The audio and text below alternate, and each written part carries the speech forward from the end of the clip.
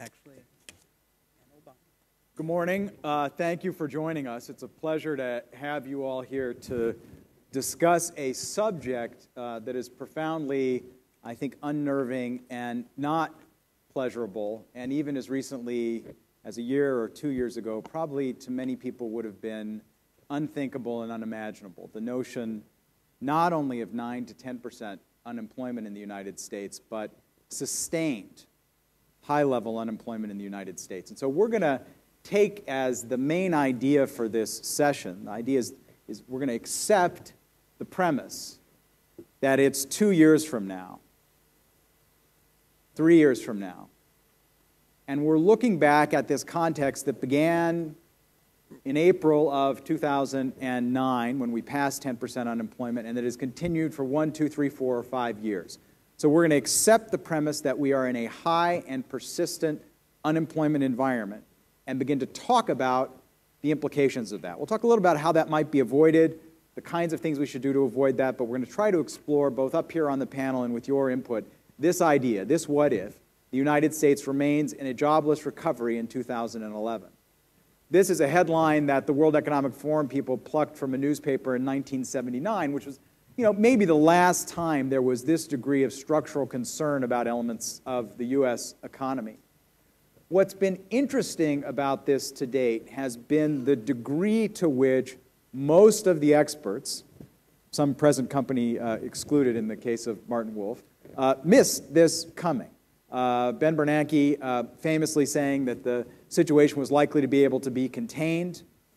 This chart, which does not appear large enough for you to make any sense of it, shows the unemployment rate in the United States, and those 3 lines are the predictions of what the worst-case scenario for unemployment would be by the OMB, by the White House, and the top line is the Fed, which predicted in the worst-case stress testing of the banks. Imagine the worst possible thing that could happen, 8.7% unemployment, a number that was passed last spring. And as you'll see, another chart that's unfortunately too small to make sense of, the rate of job recovery as growth has returned has been very, very low indeed. So as we look ahead a couple of years, is it possible to imagine headlines that look like this? Challenges that represent a not only significant structural change to the U.S. economy, but by extension, a structural change to the world economy. And that's what we want to talk about today. We want to talk a little bit up here, but we also very much want to hear your insights. And I think the last thing I'd say before we plunge into exploring this world of what if is that this session, this kind of exchange, is a bit experimental. And so we want to hear from you. Stand up when you're feeling aggravated or you feel somebody says something dumb. Raise your hand. This is a crucial issue for the future of the planet, how we would manage a situation like this. And so the more transparent a discussion we have, the more energetic a discussion we can have among ourselves, the more valuable this will be to everybody and to serving the mission of the forum, which is really to improve the state of the world. So with that, let me start with Martin Wolf, who is a man who needs no introduction, not least because I think in the last 24 months he has been the primary person who has had the most accurate, compelling view about everything that has unfolded in the financial crisis and its aftermath. Martin, why don't I start with you? What if the United States remains in a jobless recovery of 2011? How do you begin to think about that question? Well, first of all, I think it's very much not an if. I think it's an extremely probable outcome, but it's not a certain outcome. So let's just think about why it might not happen. And if we're going to think about that, we should think about how we got where we are. Now, the U.S. economy, and I'm just going to think about the very macro picture, and others will look at the micro picture. The U.S. economy's performance in the last 2 or 3 years has been really very fascinating because of the divergence between what's happened with output as measured by GDP, gross domestic product, and what's happened to employment. And it's an enormous contrast with all the other developed countries that matter, all the big ones. In terms of output, in my view, largely because of the actions of the Fed and to a lesser degree of the fiscal authorities, the recovery, U.S. output is closer to where it was before the crisis hit. Everybody, all the big countries are still below where they were before the crisis hit, but the U.S. is actually closer to where it was before the crisis hit than any other large developed country. So they've done quite well on output. It hasn't been much of a recovery, but you should look at some of the others. Now, but the employment shedding has been dramatic. There's been an immense productivity surge. Now, there are two things underlying this. Clearly, the collapse in construction employment, very important. And the second is simply the rate at which American firms have shed labor. And this is colossal contrast with Germany, for example, Britain, where there's been much more effort to preserve people, to go to work sharing, temporary work, all sorts of things which preserve employment. So this is really big. Now, that's relevant to the future. So there are two questions then about the future. The first, which is the way we always think about US recoveries, is how strong will the recovery itself be from now? Generally, growth needs to be 3% above before employment rises rapidly. But there is a kicker here. There is, and this is sort of the last point I made, there is a possibility that, as it were, there are two. There's a possibility growth will be really strong, and the possibility comes from the fact that US corporations are very cash rich, very profitable, and they just might start a really big investment boom at home. I don't believe it, but it's a possibility. The other possibility is that they find they actually were too nervous, too cautious, they shed too many workers, they actually need more, and that this extraordinary productivity surge we've seen in the US, quite extraordinary in a deep recession, will be reversed. Unless one or both of these two things happen, this isn't a what if, it's what's going to happen, and then I think we should start discussing how politics, society, business will respond to what then will look rather a European sort of situation. Martin, I just want to dig in. You raised something very important, which is the nature of the kind of unemployment we're looking at now. So there's a profound debate that what Martin Wolf has just said touches on, that he's written a lot about, which is this question of, is the underlying nature of what's happening to employment in the United States right now, is this a structural change?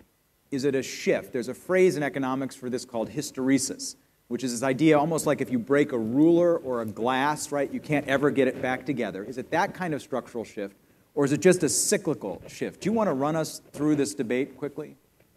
Well, very quickly, and there are some economists in the audience, I'll be very interested in their reaction. This is indeed a big debate in the United States, and those people, I mean, essentially it breaks down fairly simply. The Keynesians, as it were, who dominate, among others, the thinking of the administration, think it's predominantly cyclical. Of course, there is a structural element because of the collapse of the construction industry. Well, that's obvious. That's happened in Spain, too. It happens in any country when the construction industry collapses. So that this will be reversed if only demand was strong enough. So the real issue is the incredible weakness of demand.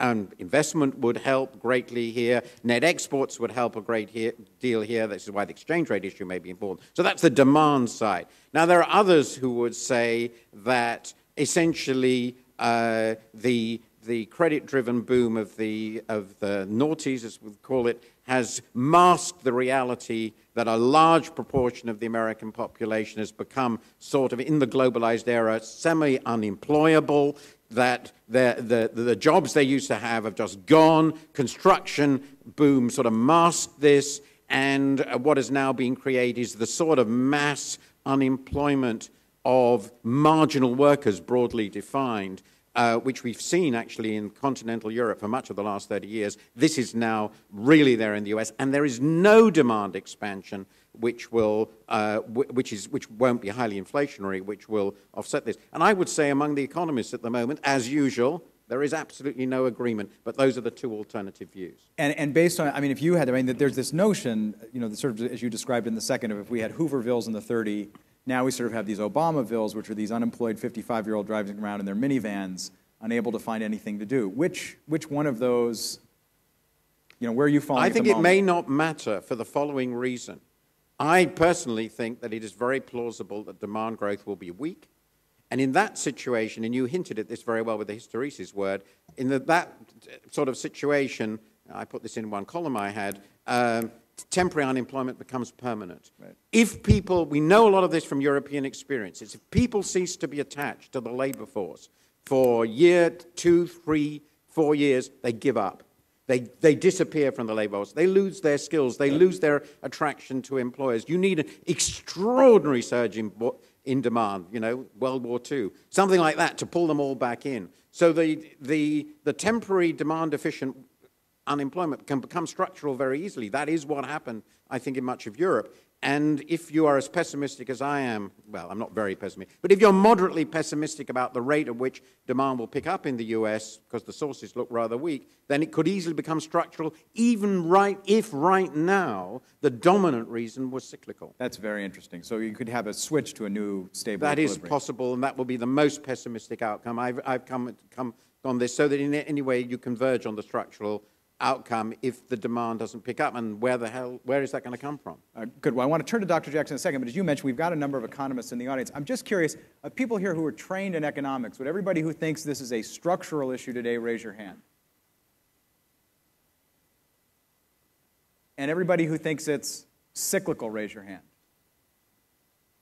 So the structuralists outweigh the cyclicalists by about 2 to 1. Which indicates possibly that the cyclicalists have somewhere else to be this morning. No, since it's not a very scientific sample. It almost certainly means that the cyclicalists are right. Yeah. Dr. Jackson, let me turn to you because we've just described one end of the spectrum, which is the Obamavilles, these unemployed people who are at the end of their working lives. You're dealing with a lot of students who are at the beginning of their working lives, facing record challenges in finding employment. What does that look like from where you sit, and what does that suggest to you about the nature of the educational institution? Well, I sit in the higher education sector, and that's an interesting sector in different ways. And by the way, John, not to interrupt you, could you give 30 seconds on RPI so people understand how significant it is? I'm the president of Rensselaer Polytechnic Institute. It's actually the oldest technological university in the United States. More of you may know about MIT. It's like a slightly smaller version, very strong in engineering, in science, in architecture, in certain fields of humanities, arts, and social sciences, particularly media and the arts, and in the management of technology. And so we are getting students who are at a different end of the scale. We get among the highest performing students that come out of high schools in the U.S. and around the world.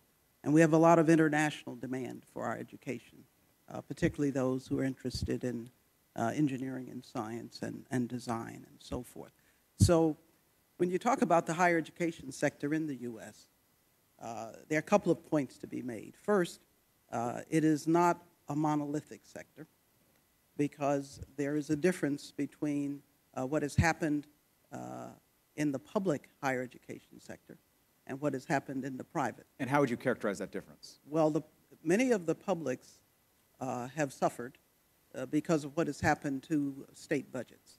And even though not such a large proportion of the actual budget of most major state universities comes from state revenues, it nonetheless is an important component. Yeah. And so that's caused some restructuring and shifts. Private universities primarily have been affected both because of cost issues for potential student bodies and because of what has happened to endowments in the Great Crash. But the real question is this. There are a number of different constructs that are shifting. And Martin talked about an overall shift in the economy, in the employment picture. But there's another kind of construct going on. One relates to that, and one has to do with larger global forces. The one that relates to what Martin talks about has to do with what's happening to families in the U.S. and their choices and their ability to afford higher education for their children, but also their view about whether they can afford higher education. So tell me what that means practically. People are very price sensitive, so they worry a lot about the cost of higher education. And as a consequence, some people are making choices so that those who might go to a 4-year university may opt to go to a 2-year. Those who might go to a private may choose to go to a public. Those who go to a private look for a lot more financial aid and support. Now, you said earlier when we were talking that this might be a blessing in disguise. Well, it may be a blessing in disguise in the sense that I didn't quite put it that way. It's very well disguised. It's very well disguised. That it may cause a shift in how higher education is organized, how universities are run as institutions. if you had to guess if we're sitting here in 2011 or because of the pace at which education moves, let's say 2015 or 14, Yes. with sustained 9 to 11% unemployment, the so-called Obama's 9/11, what does that mean to the university structure in the United States? Universities are going to become more, by necessity, more efficient. The makeup of their faculties will change. There was a lot of partial employment in universities.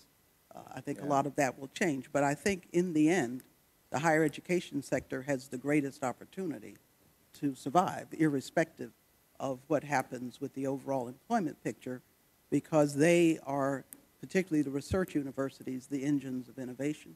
And they are the pathway to the kind of education and skills that people need for what I think is happening in the economy. And so I hope that we talk about what the new economy has to look like and the role of innovation. Great. Well, I hope we will come back to the subject of the next American economy. And Maykall, I want to turn to you in a second, but before we do that, I just want to give fair warning to David Lee, who I see sitting in the front row, who is the head of the Tsinghua Center for China and the World Economy and sits on the advisory board of the People's Bank of China. One of the points that was just raised about what this would mean internationally, it'd be great eventually to turn to you and get a little bit of feedback, if you don't mind. I thought I'd give you some time to think about it, about how high sustained unemployment in the United States might have an impact in China. Can I make one last point, though? Yeah, please, please. I do think there's an impact for the student bodies of universities. Many of the great research universities in the U.S. have had graduate populations that have been predominantly international. And so a construct that one has to think about is, while there's still great demand for U.S. higher education, particularly at the graduate level, the rest of the world is evolving and developing and making great investments in their university systems. And so more students have opportunity elsewhere.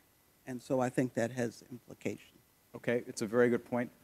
Maykall, can we turn to you for a view of what's life like on the, tell us what it feels like to be in Los Angeles today trying to balance a budget. Well, the problem that Los Angeles County has, along with the other 53 counties in our state, we have a $20 billion deficit at the state level, and we still don't have a budget as I speak to you right now. It's nearly 70 days since we've been out of sync with having that budget. What has that done? Well, the state has now come up with a proposal that they're going to take inmates who have 3 years or less and have them spend their time in a county jail. It costs the county over $28,000 per inmate.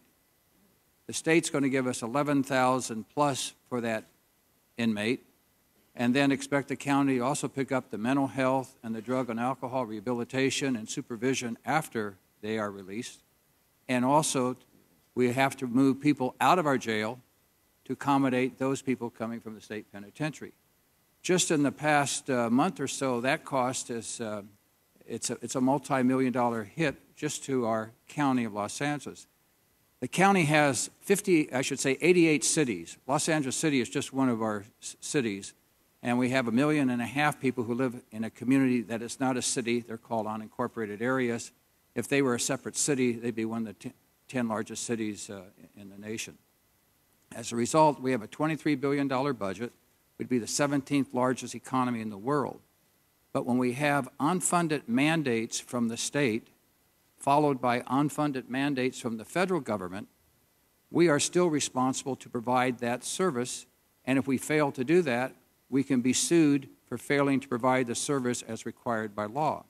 So the local governments are asking the state, if we have to have these mandates, then once the state does not provide sufficient funding for these mandates, then we don't have a legal responsibility to carry that out so we can keep our budgets in balance. Otherwise, we're in charge of all the hospitals, the jails, the coroner, the property taxes.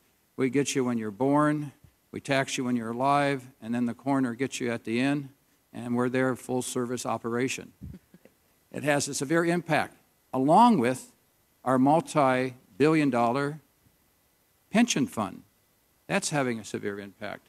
And as a result, many are saying there ought to be some type of a bankruptcy that would take place where you would have a structural reform as to all of your agreements that you have contracted with the various vendors.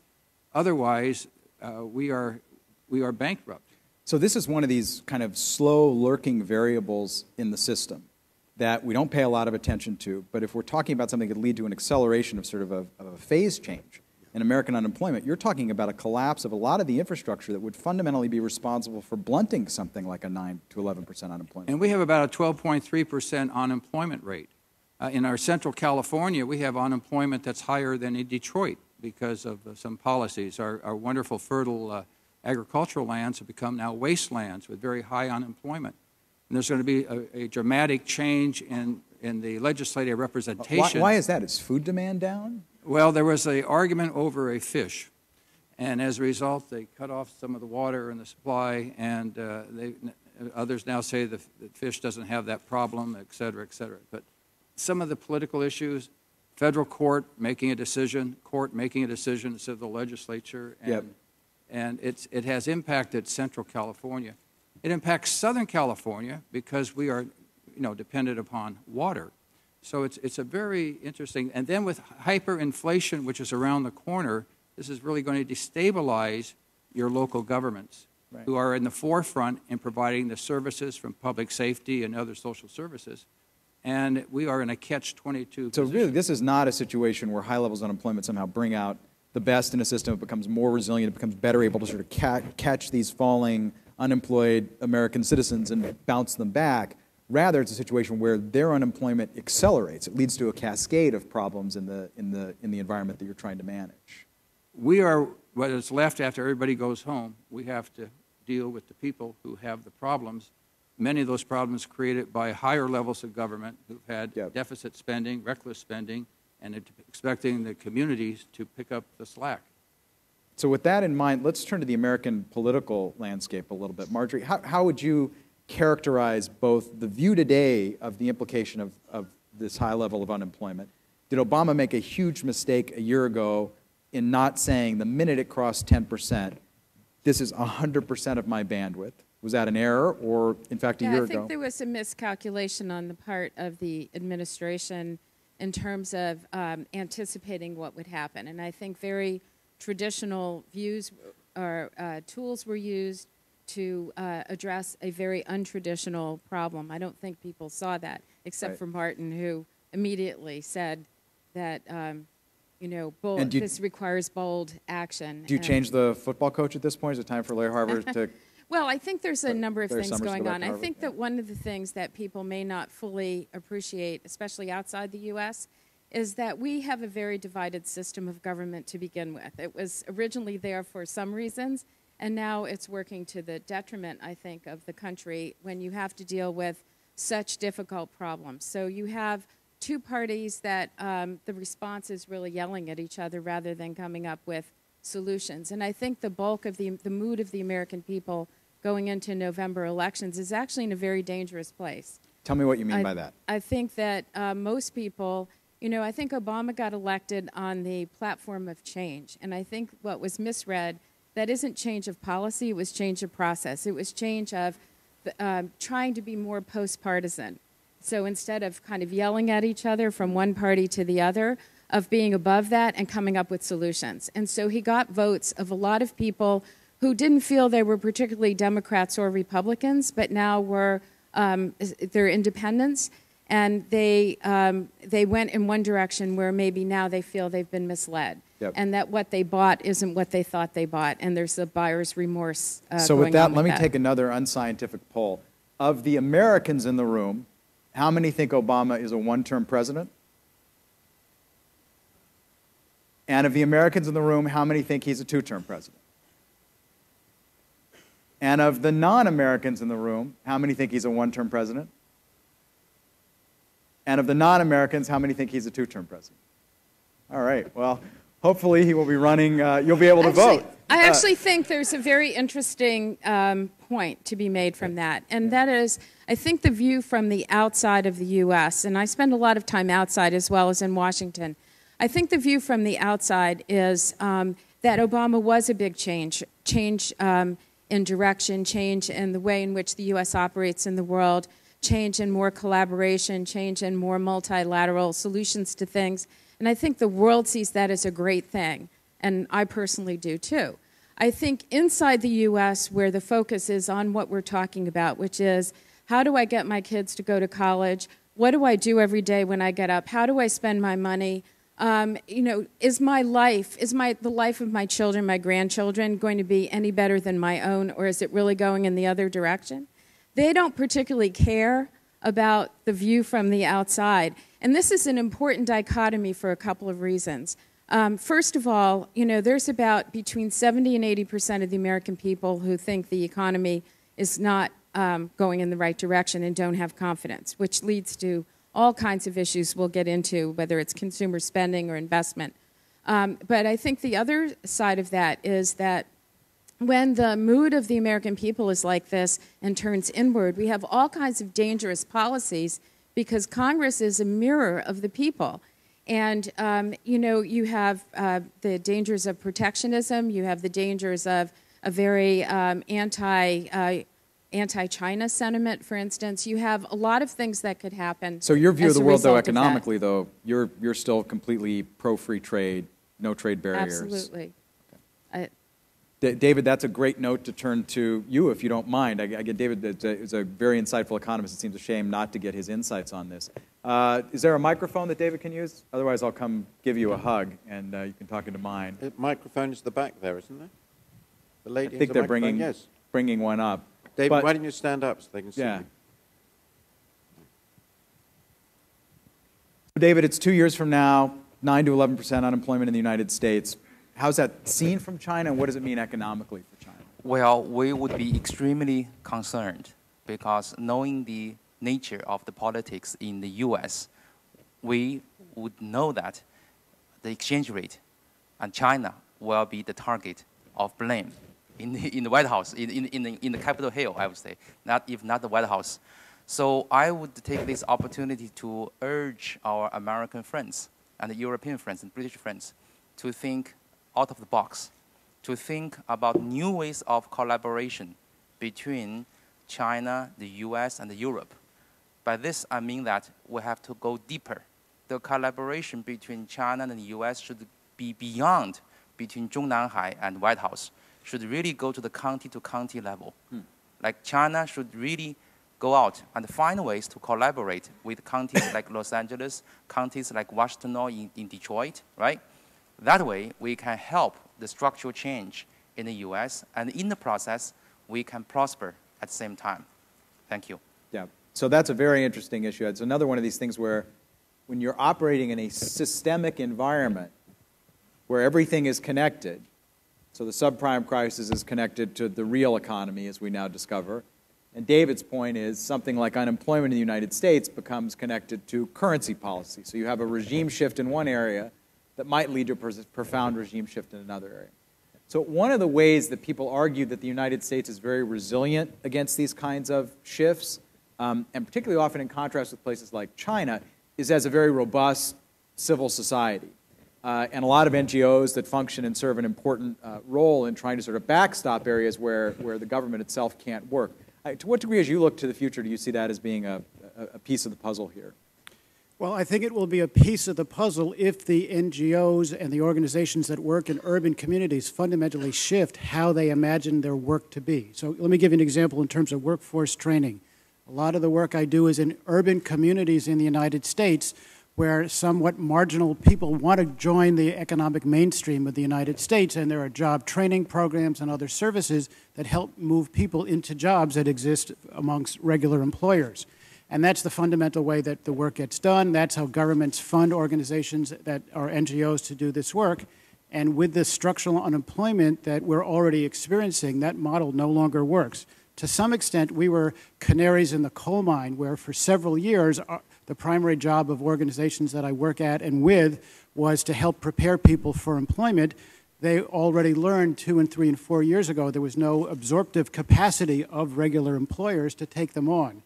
And now, as this becomes more structural, as it becomes just a given that if you live in a particularly poor community, it's increasingly unlikely you'll be able to get employed no matter whether there's a job training program that the city of Los Angeles or the federal government pays for.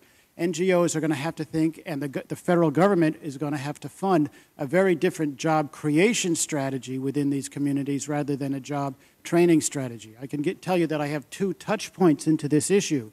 I teach also at Stanford University, which similar to Rensselaer, has some of the most selective students who come. And when we had a crisis, people were bemoaning the fact that it took them 3 months to get a job after they graduated, as opposed to having jobs waiting for them, as opposed to people in the urban communities who now are looking at 2, 3, several years of being unemployed.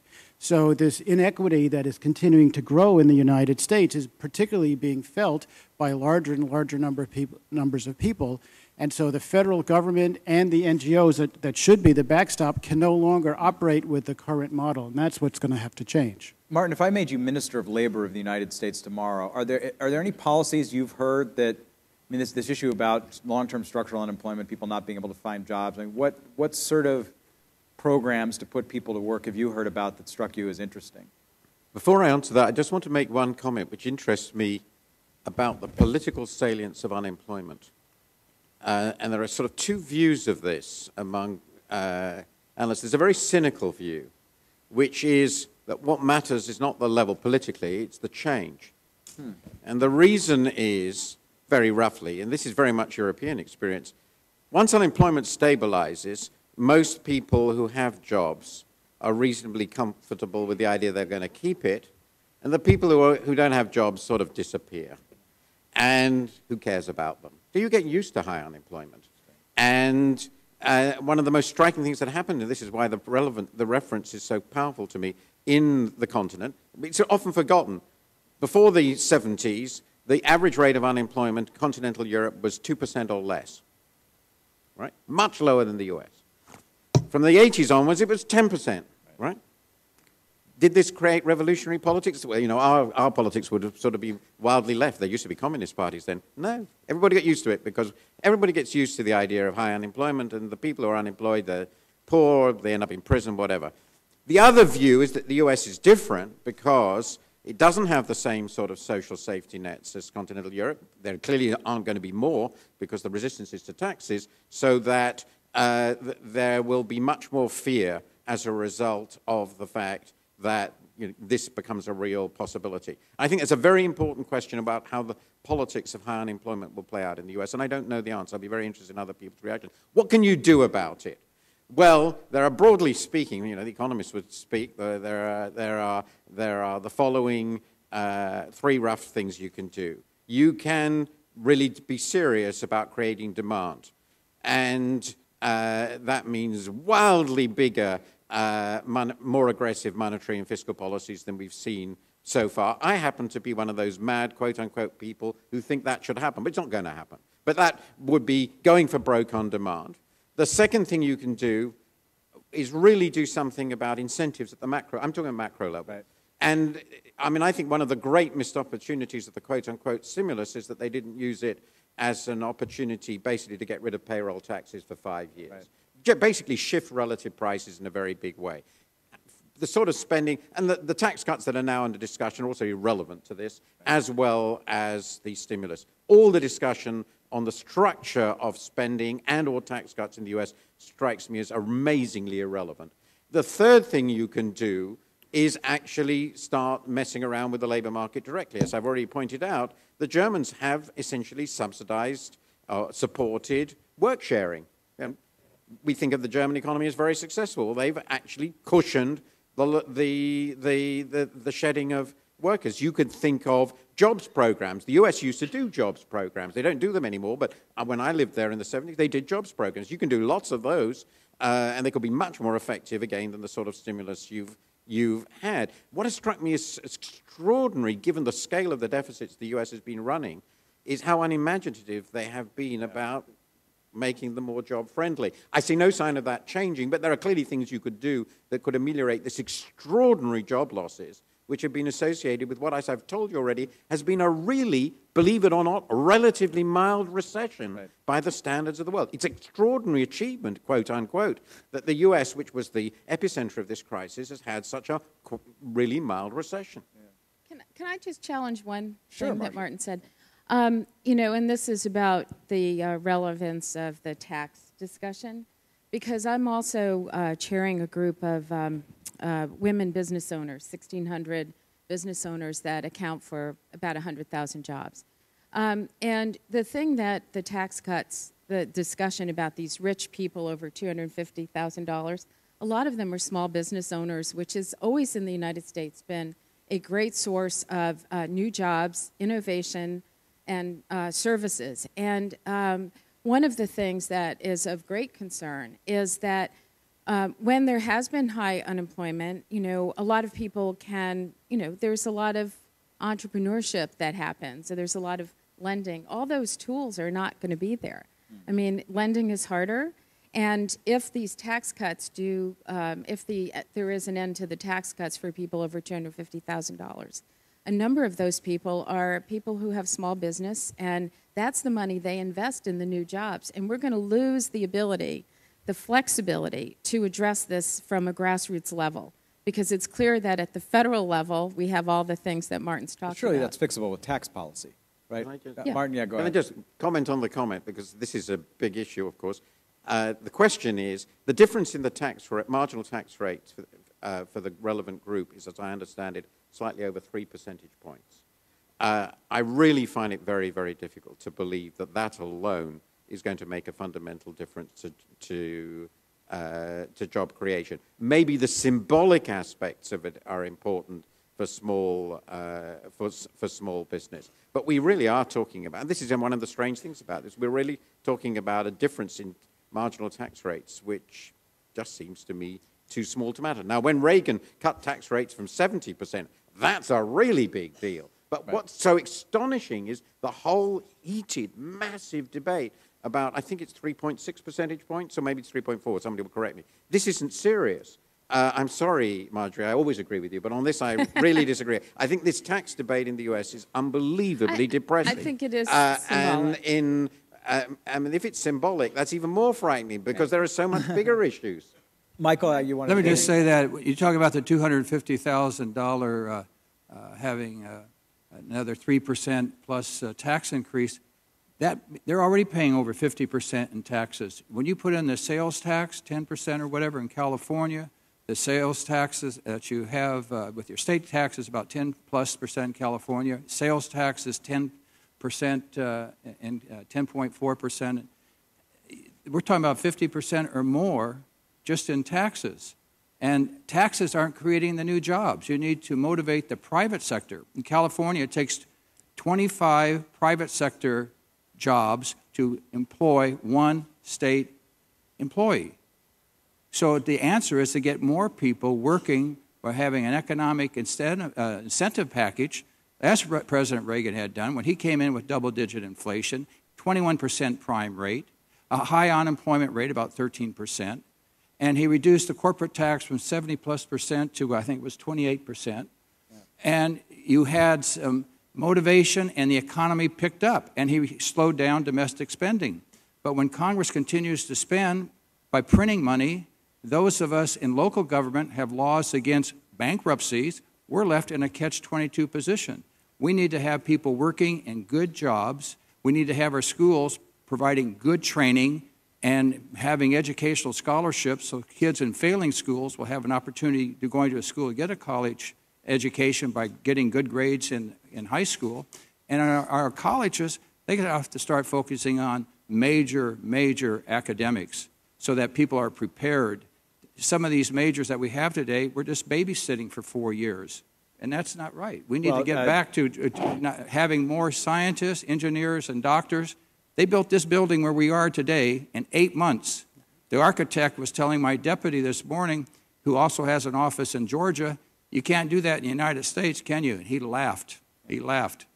I'm not saying we can do 8 months in the United States, but we can certainly streamline our bureaucracies to be productive because they don't produce the jobs. It's the private sector that makes the engine run. We've got people on both sides of you who want to respond to that, which is good. And I just want to give fair warning that after these two responses, we'll turn to the audience to try to get some input. We'll work our way down the panel. So Rick, we'll start with you. So just quickly, I think this debate you're hearing about this relatively small amount of tax change shows some of the dilemmas in U.S. politics. That, you know, there is this profound structural problem going on in the United States about a significant number of people now unemployable. And this is not really the issue, at least from my perspective, about whether there's 39 or 36% rate on the highest end of our incomes. That's not the issue, but that is presented as if that's the issue in the United States and if that's the solution. So leaving aside the argument whether it is or is not the solution, which I don't believe it is, it suggests that we have this big structural problem going on in the United States, that a significant number of people with lower skills are either, there's no jobs for them. And unless we have a fundamentally different approach in the United States about job creation strategies, not the source of capital, is it hire wealthy folks or whatever, which is not really going to solve it, as we've learned in the past. But what are we going to do about, government's role and the industry's role and the nonprofit civil society's role about innovations in social businesses, which could in fact... And Rick, you hinted something, so your view is we get another 2 years into 9 to 11% unemployment. Does the American political environment become more cohesive or more divisive? Well, I'm certainly struck by Martin's suggestion that this will be unexplored territory for us. Will people have... Politically, you mean? Well, personally and emotionally, will people feel so worried about jobs that they'll actually feel differently than the Tea Party folks, which is that this is the main motivation for the sort of the right-wing reaction to the United States. Right. People feel a lot of anxiety. Obama happens to be the president now, and they're being very effectively channeled towards defeating or creating stagnation in our country. We're trying to play the what-if game. Yes. What's your instinct? American politics, more divisive, more coherent in a couple years' Well, time? I think it'll be a constructive divisiveness, because I think there's a lot of social innovations that are in fact going on in the United States that could create new forms of job creation strategies, which in fact, if there is in fact 2 more years of this, innovation will blossom. Is constructive divisiveness the tagline for Fox News these days? That we're heading? Well, Dr. Jackson, you were going to weigh in here. Well, I am not an economist. I'm a physicist. And if you look over the last 50 years, if you look over the last 60 years, and you look at what the employment has been, we talk about construction. In the Great Recession, meaning since we had the big downturn, about 2 million manufacturing jobs have been lost, and about 3 million construction jobs have been lost. And you could ask the following question. You see, and that's where a lot of the chronic unemployment is going to remain. And why might that be? If you actually look at manufacturing employment as a percentage of total employment, it has dropped monotonically for the last 50 years. Right. Now, we've had an exacerbation within the last couple of years that have highlighted this trend. The only time since 1940 where manufacturing employment went up was in the 40s, right, and that was fundamentally related to a war effort. But other than that, manufacturing employment has gone monotonically down. And you could say why. And what I would say the why has to do with the introduction of technology and an increasing kind of productivity all the time. Women went to work so that families could try to keep their incomes at a certain level. People worked longer hours. But now, people got to a point where they started leveraging up. And they leveraged a lot based on what they thought they had in the value of their homes.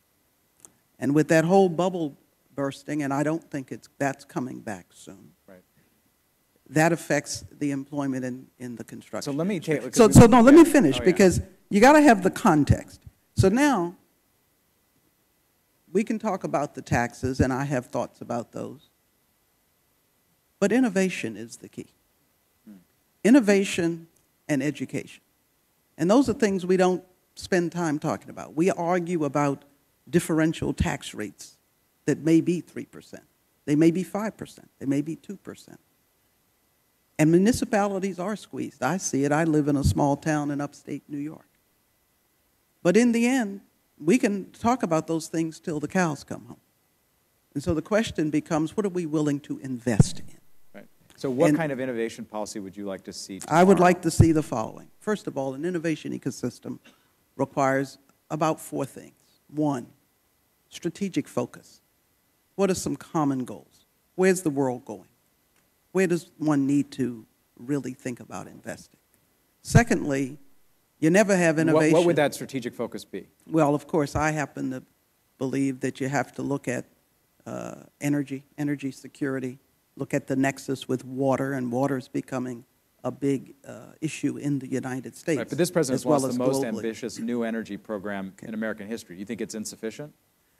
Well, I mean, this president, and I happen to, be on an advisory panel, has, made more investments in the, green energy and more focus there.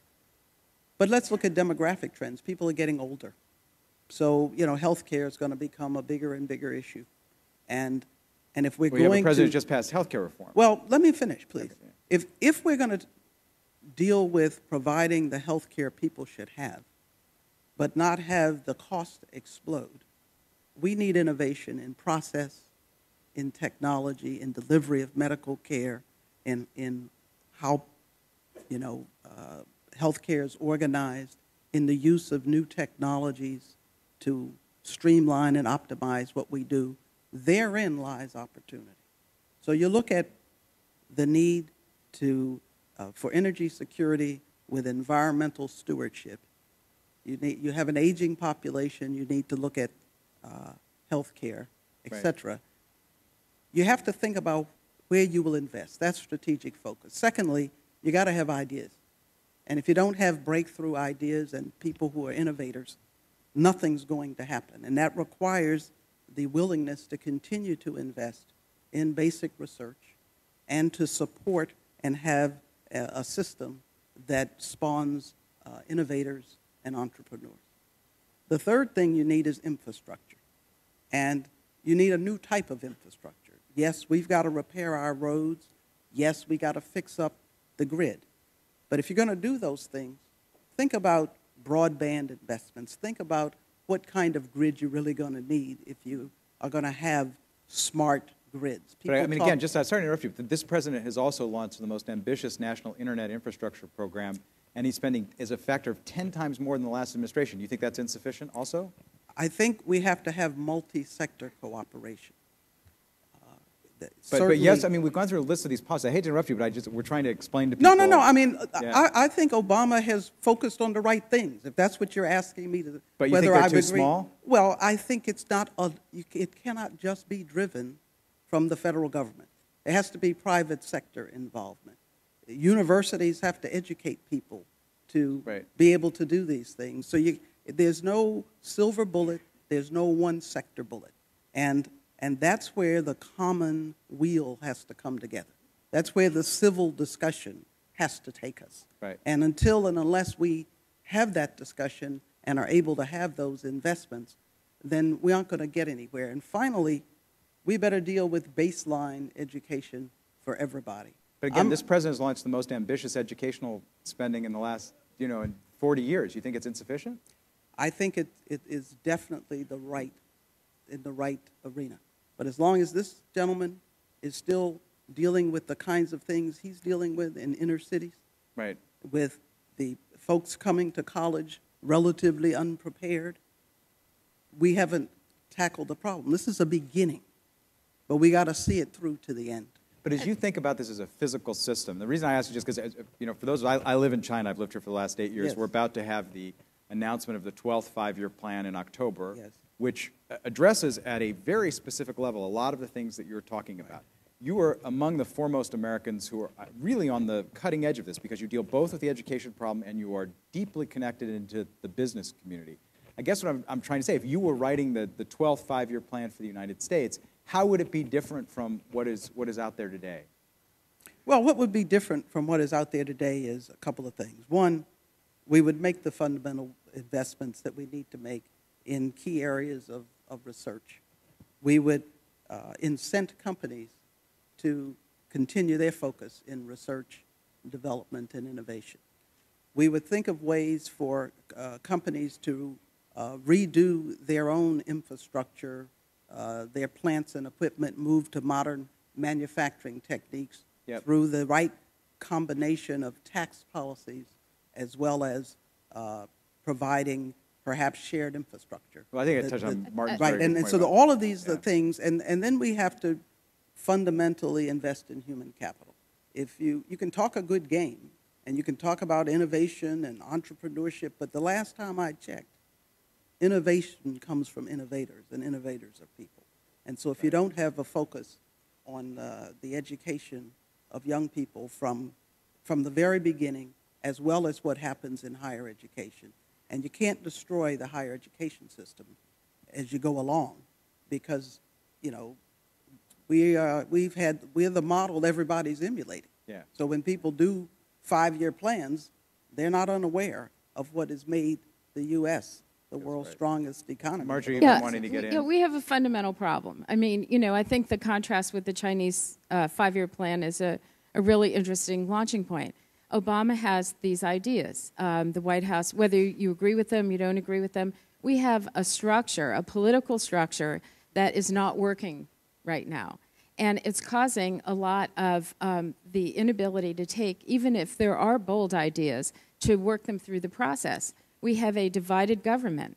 Unless we find a bipartisan way or some political will to take that forward, we can't execute even on the great ideas. And that fundamentally causes a problem. Scenario, 2 years down the road, 2 more years of 9/11 unemployment, Right. America less cohesive or more cohesive politically?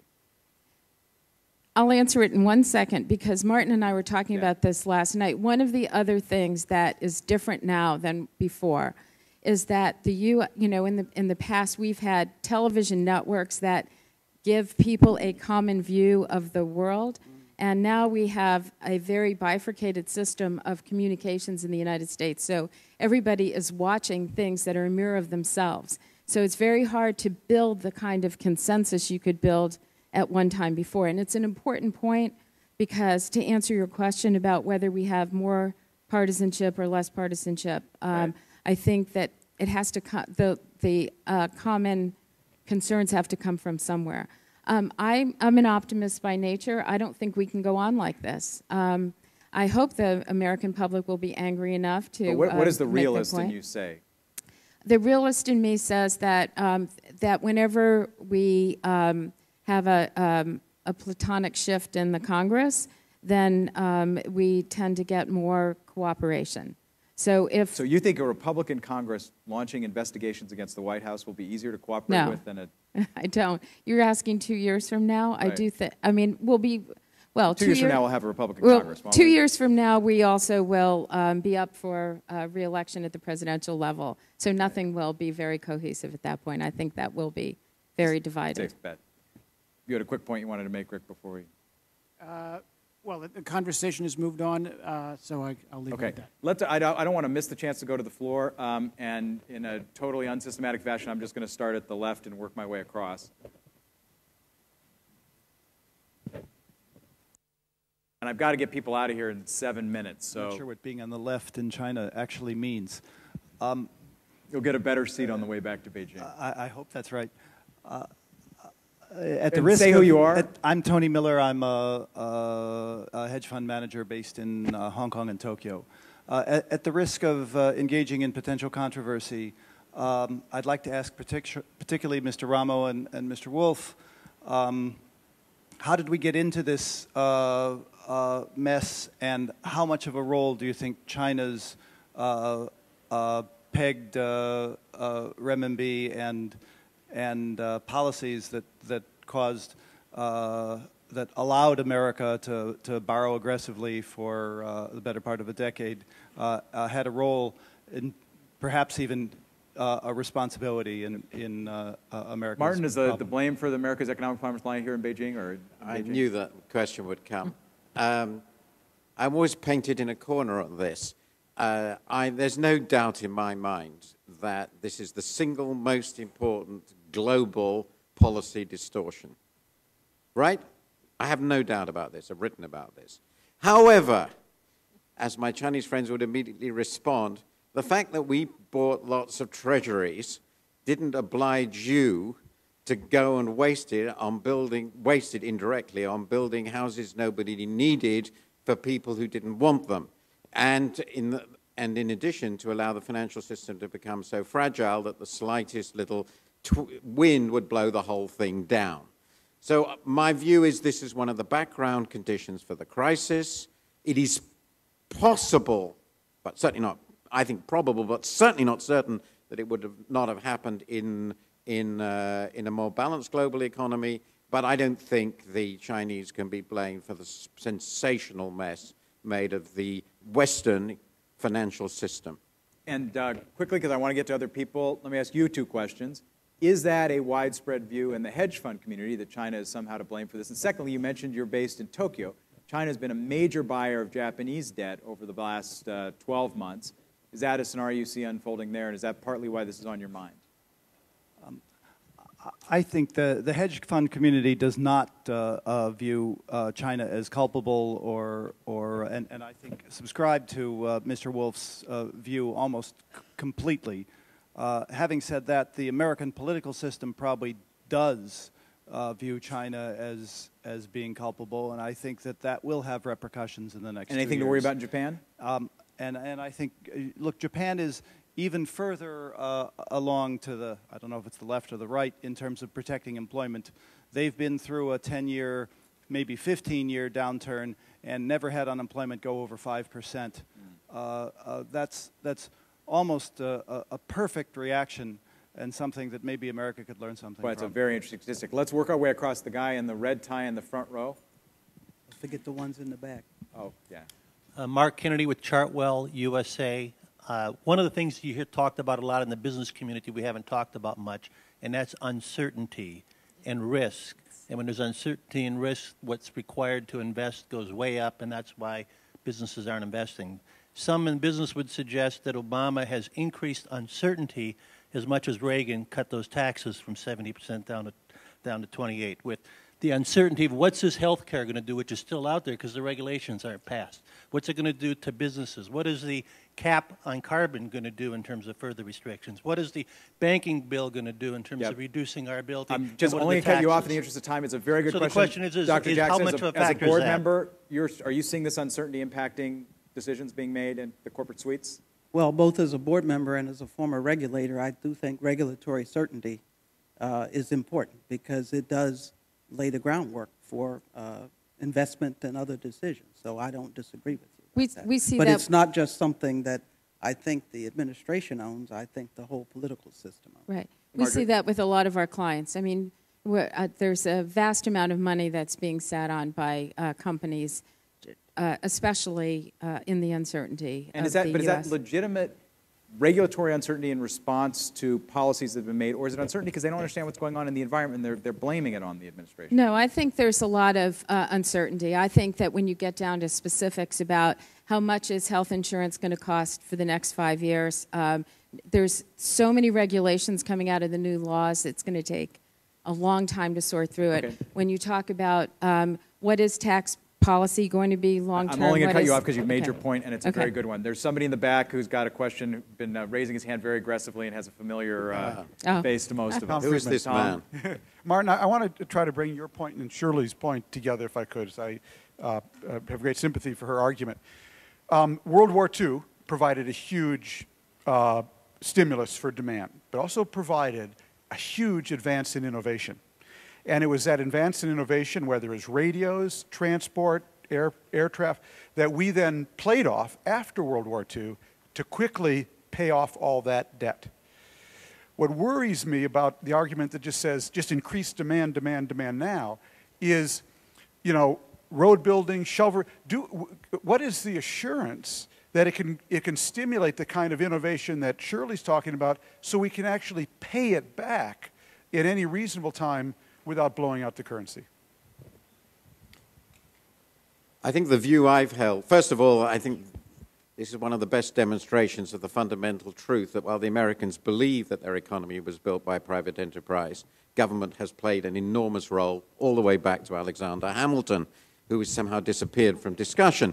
My assumption has tended to be, and this may be wrong, I've followed your writing closely, that America remains, whatever the huge problem of the financial sector, fundamentally the forefront of innovation in the world. And it seems to me obvious that's the case. It remains the case, provided they don't destroy the tertiary higher education system, the rest of it. So I've always assumed that if the basic economy works, if you don't allow the financial system to go crazy, you manage the government in a moderately sensible way, the supply side in the US will work. If that is wrong, all I can say is you really have a big problem. And Tom's point, we actually got to something which I know you have written about, which is the nature of productive government policy on things like innovation policy or industrial policy. Do you think it's possible for the political system in the U.S. to develop something that can do what you said? Under current circumstances, I would love to know whether anyone disagrees. Under current circumstances, the answer surely is no. No. And Tom, just to poll you quickly, the American financial system, or American political system with sustained 9 to 11% unemployment, more cohesive or more divisive? Yeah. I would say more divisive. I think to go to, and I don't remember your name, but I think you made a wonderful point. I think Barack Obama was elected to change the polls, not read the polls. And it turned out that he wanted to read the polls, not change the polls. On that, I'm getting body language signs from the very nice people at the WEF. Thank you all for coming. Let's hope this is a what if that does not come true. Thank you to the panel for an engaged and invigorating discussion, and have a good rest of the day. Thank you.